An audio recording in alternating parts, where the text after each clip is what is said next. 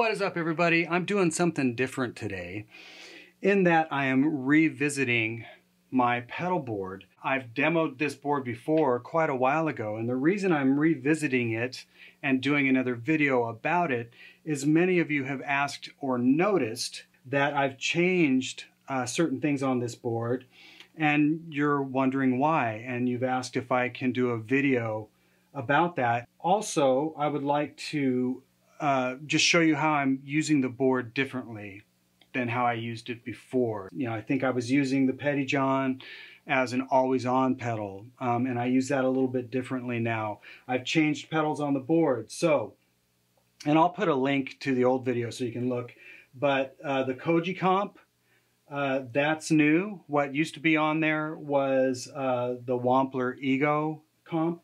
The Wampler Ego comp was great. I just found with the Apogee comp, I was just wanting more character because I was using the Wampler as a really transparent comp. And as time went on, I just started leaning towards having a little bit more character, not so transparent. And the Apogee comp fit the bill.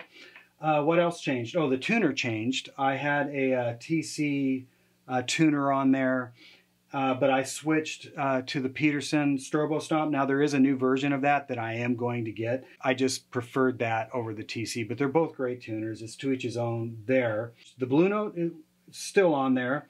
I did switch to the Majestic from the 45 caliber, and I think I still had the GTO on there. For the most part, that's what's changed, is the comp changed, the tuner changed, and I have the Majestic instead of the Rocket Pedals 45 caliber. I'll just let you hear, and I actually have a 45 caliber with me, and I actually have a Dude set up too, so we can kind of hear the differences. Because many guys have asked me, well, why are you using the GTO? Because you were using the Dude quite a bit before, so maybe we can get into that. So what you're hearing right now is the Pedalboard chime is on. Now that pedal went straight to my board the second I demoed it. This is actually the Mark II now, but I have always used it as an always-on pedal. Now I'm using it more as an enhancement for when I need it, and that's how I like it the best. It can certainly be used as an always-on, but I'm tending more to use it as an enhancer pedal. So, for example, right now, that's my D13, my divided by 13 FTR 37, and I'm running that into my universal aux, and the cabinet I'm using is the 4x12 thick cabinet, and I'm using a Royer and SM57 mic combo on that. So you're hearing this without the Pedalboard chime. What I like to do is, that sounds nice, but I've found that sometimes I just want some more character, especially when I'm tracking on a session. And this is just a quick fix that always sounds great. It's like, oh man, I just need a little something more. And that's where I'll use this. The D13 can get a little bit tubby in the low end. You can hear that. With the chime, it just adds this really rich kind of harmonic to it, but it also tames the low end because I'm able to roll some of that out. So, that being said, that's how I'm using it. I don't use it so much as like an overdrive pedal. I use it as an enhancer. I do shut it off now when I turn on other pedals. So the Blue Note, I still basically use the same. It's my neck position, kind of lower gain.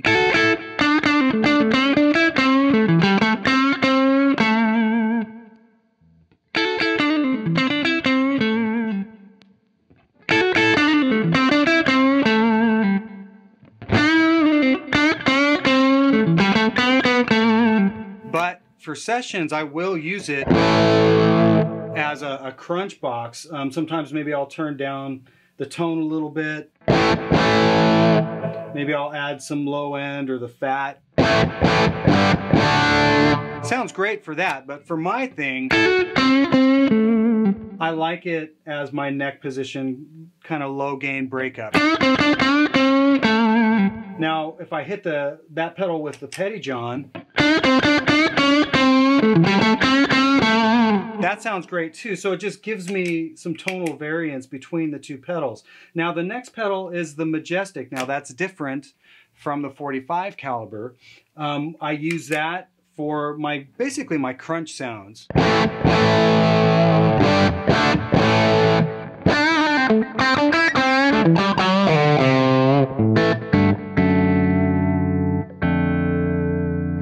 Now I'm kind of torn between the Majestic and the 45 caliber, to be honest with you.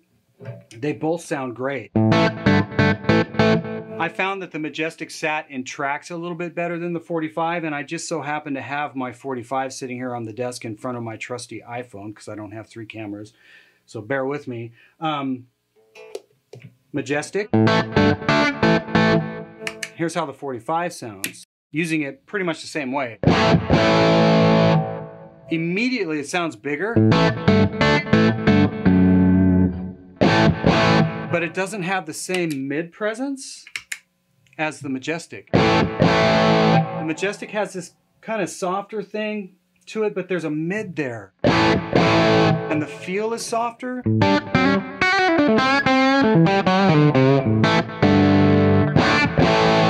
I'm kind of torn. These will just go back and forth, to be honest with you. Because that sounds great too. It just depends on what you're into. So that's what happened there. Please don't fall over. The GTO, I'm still using it the same. So we've got my blues sound, crunch sound, the Majestic, and then the GTO is set up for higher gain solo tones.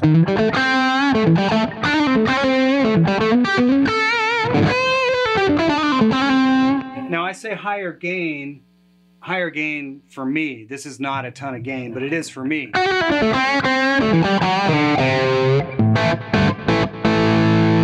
Can add even more gain.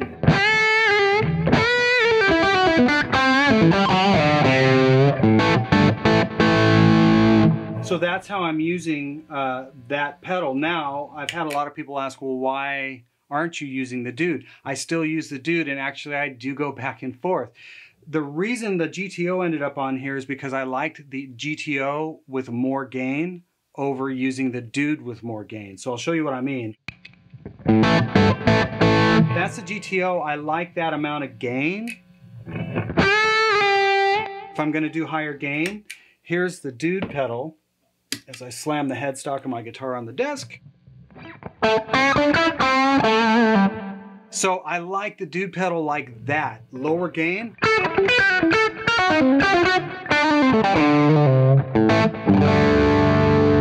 It sounds really good. There's a mid thing there. There's definitely that, I guess, Dumble-esque quality. When I need more gain though, and I crank it up a little bit, it sounds good to me.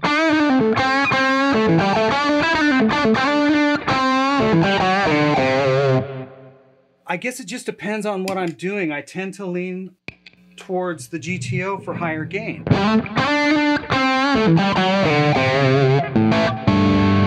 And it sounds a little bit bigger, but they both sound great. That's so to each his own. It's like, well, what are you into?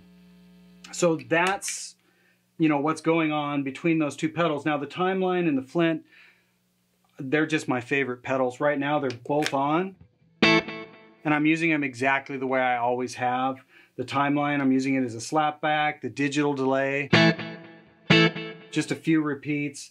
The Flint, just a little bit of reverb. I'm using the 80s verb. So that's what I'm doing with that. Now the Koji comp just has a little more character the way I'm using it than the Ego. So that's kind of flat, but what I wanted to be able to do quickly is be able to, if I need like a brighter comp sound, just knowing I could throw a switch was great. And it, you know, it added character. It wasn't flat anymore, and that's what I wanted. So that's what that's all about. The volume pedal is not even hooked up. I hate volume pedals and I love volume pedals. I've been through a gazillion different ones. Nobody builds a terrible one, but I can just wreck any volume pedal. So this one's kaput, so it's not even in the chain right now. Okay, this board's going to get rebuilt. Here's what I know for sure, but I also want to see, or yes, see, because I can't hear you, but I can see what you type. I want to see what you guys think I should do. When I have the means to acquire one, I'm going to get a Line 6, the HX. That's going on there for sure. That's probably going to replace these two pedals, but these two pedals are not going to go away. This pedal and this pedal, well, this one is probably going to end up in the effects loop of my Friedman BE100 Deluxe. The Flint will just always be with me. That may go on the board. It just depends on how things sound with the Line 6, the HX. Where things are going to probably change is I'm not sure on my, especially my high gain pedals, what I might do. What's going to go on there for sure is the Pettyjohn's going on there. The Majestic will probably go on there. There'll be a new tuner. I'm probably going to switch, in all honesty, when I can afford one, to the Origin Effects Deluxe Cali 76. I think that's a great compressor. I think that's going to be the one. Famous last words, but that's where that's going. But I would love to put a really great Ticobra style octave pedal on there. Not really into fuzz pedals. I need to pick out a higher gain pedal. It might end up just being the GTO again, but I'm gonna go through, I've demoed a lot of them, so I'm gonna go through some pedals. But at the same time, I'd like to see what you guys think for a high gain pedal. A new volume pedal. Talk to me about volume pedals, people.